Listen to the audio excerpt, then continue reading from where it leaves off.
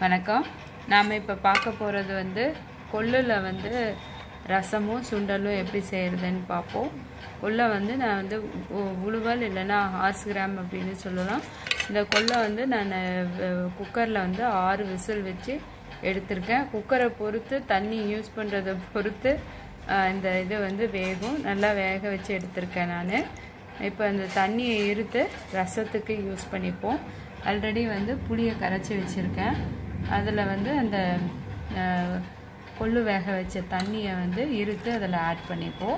அப்புறமேல் வந்து தக்காளி, பூண்டு, மிளகு, சீரகம்லாம் வந்து அதில் வந்து ஆட் பண்ணிக்கலாம். ரசம் யூஸ்வலாக செய்கிற மாதிரி செய்கிறது தான். இதில் வந்து கொஞ்சமாக வந்து கொல்லை வந்து என்ன பண்ணுவோன்னா மிக்சியில் வந்து கொஞ்சமாக அரைச்சி அந்த ரசத்தில் வந்து கொஞ்சம் ஆட் பண்ணிப்போம். பார்ப்போம். இப்போ இதை வடித்து எடுத்துக்கலாம் அந்த தண்ணியை.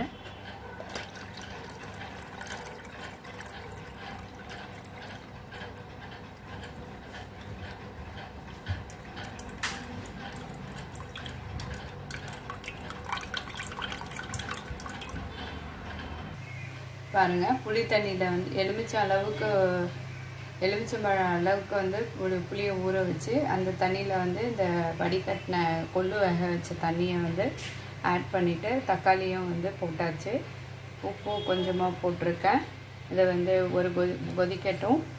அதுக்குள்ளார வந்து மிளகு, சீரகம், அதுக்கப்புறம் வந்து பூண்டு, பெருங்காயம் இதெல்லாம் வந்து நசுக்கிக்கலாம்.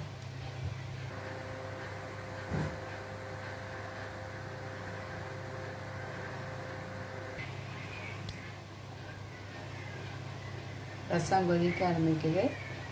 இப்போ வந்து தாளிச்சிடலாம்.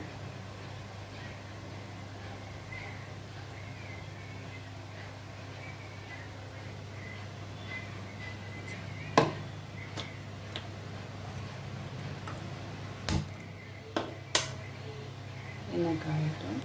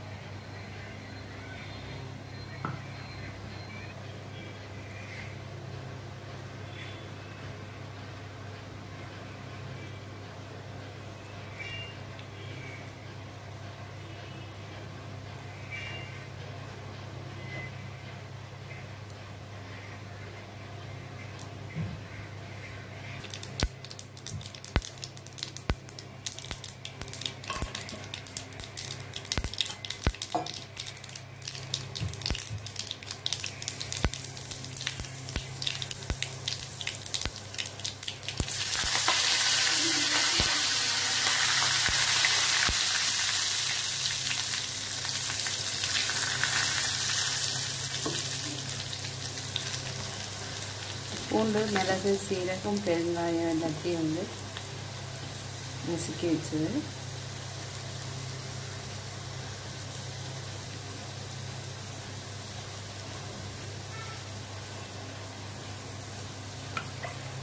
இந்த கொள்ளு ரசம் வந்து வின்டர் சீசனில் வந்து நிறைய பேருக்கு சளி பிடிக்கும்.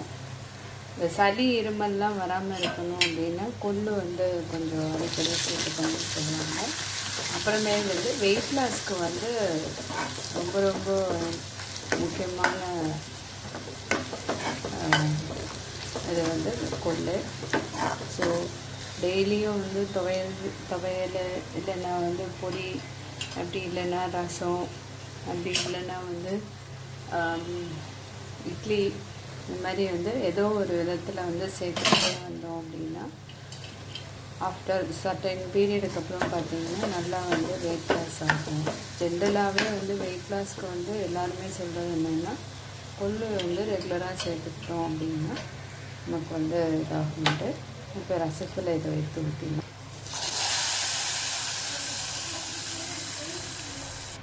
கொள்ளு ரசம் ரெடி. இப்போ இந்த சாம அரிசி இருக்குது இல்லைங்களா, சாம அரிசியை வந்து வடித்து அதில் இருக்க தண்ணியில் கொள்ளு ரசம் வச்சு சாப்பிட்டா அவ்வளோ நல்லதுன்னு சொல்லுவாங்க. அந்த சாம அரிசி வந்து வடித்த தண்ணியில் வந்து கொள்ளு ரசம் வச்சா அவ்வளோ டேஸ்ட்டு ப்ளஸ் ஹெல்த்துக்கும் வந்து நல்லதுன்னுவாங்க. மற்ற ரசத்தை விட இந்த கொள்ளு ரசத்தில் வந்து கொள்ளு ரசம் மட்டும் இப்போ வைக்கிறத விட அடுத்த நாள் வச்சுருந்து சாப்பிட்டோம் அப்படின்னா இன்னும் டேஸ்ட்டாக இருக்கும் அப்படின்னு நல்லாயிருக்கும் அப்படின்றது தான். சளி இருமலுக்கு அப்புறமேல் வந்து வெயிட் லாஸுக்கெல்லாம் வந்து இது ரொம்ப நல்லது. அடுத்தது வந்து கொள்ளுல வந்து வேக வச்சிருக்கிற கொள்ளுல வந்து சுண்டல் எப்படி செய்கிறதுன்னு பார்ப்போம்.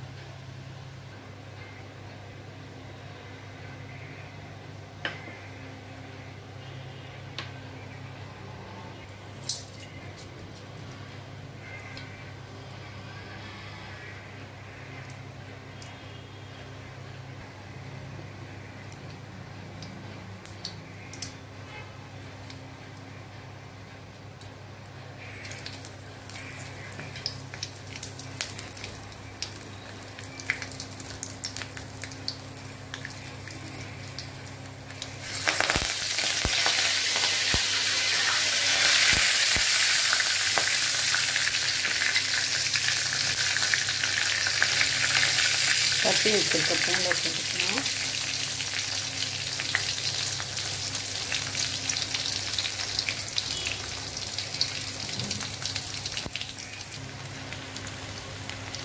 கொஞ்சமாக வந்து கடலைப்பருப்பு உளுத்தம்பருப்பு,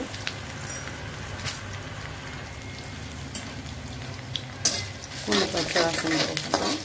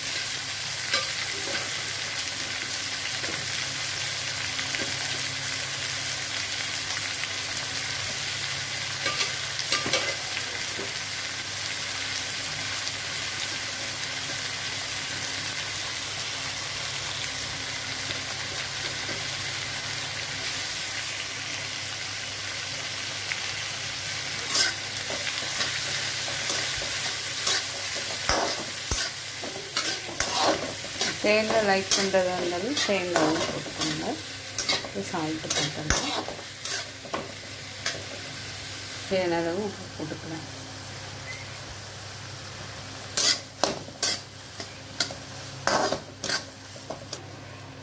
கொத்தமல்லி தழை வந்து தூவிடலாம். ஸோ கொள்ளு சுண்டலும் ரசமும் ரெடி.